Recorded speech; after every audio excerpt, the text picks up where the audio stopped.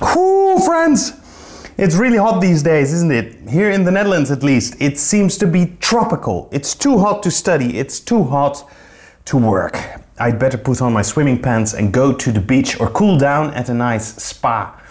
Which is exactly what Beethoven did in 1812 during his holiday, on which he wanted to meet one of his idols. A big figure of German culture. This is episode 32 of Beethoven 250 in 52 posts, part 1 of Beethoven and Goethe.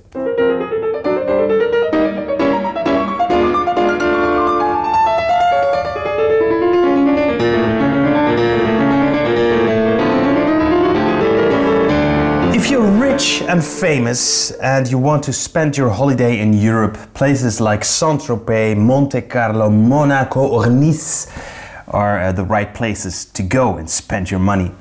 But in Beethoven's time, as a celebrity, you had to find a place a bit closer to home.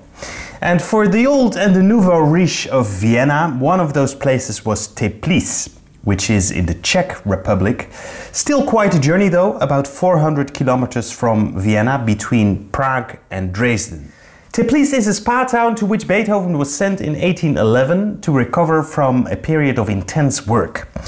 In the previous year, he had been working on incidental music for a play by one of his idols, one of the most prominent figures of German culture, Johann Wolfgang von Goethe.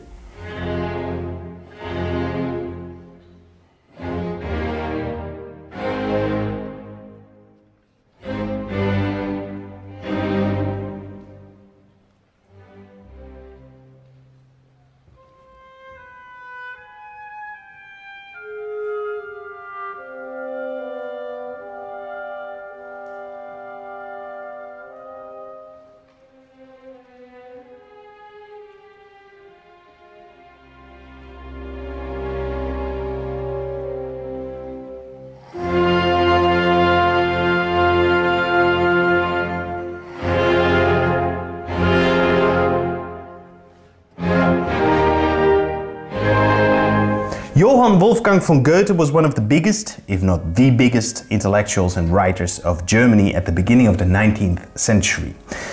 Beethoven has built his reputation as well, but still he could only dream of meeting his much older idol Goethe one day.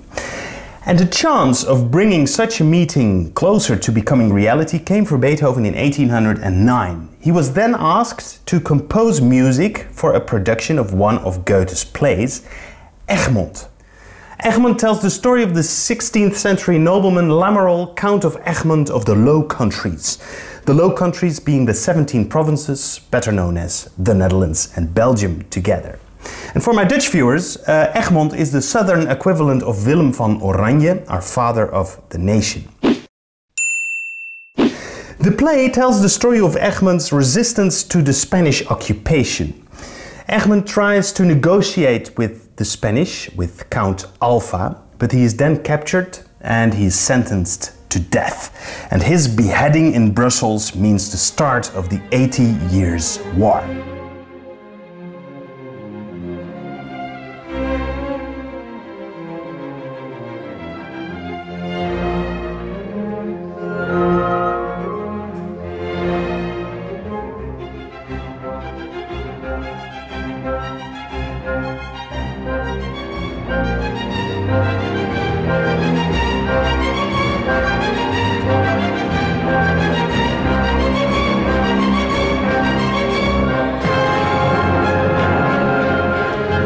Beethoven might have had several personal reasons to write music to the play Egmont. First of all, it's set in Flanders, which is the region where Beethoven's ancestors were from. Second of all, the place where Egmont is beheaded, the Grote Markt in Brussels, is the same place where Beethoven's great-great-grandmother was executed.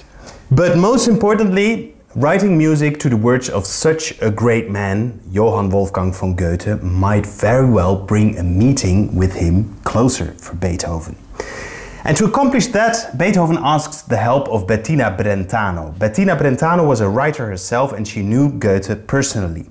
Goethe was a regular visitor at Teplice, the spa where Beethoven would go in 1812, and Bettina already goes there in 1810 with a gift of Beethoven, namely 3 songs he had composed for Goethe to introduce himself. Kleine Blumen, kleine Blätter streuen mir mit leichter Hand. Gute junge Frühlingsgötter tändelnd auf ein luftig Band.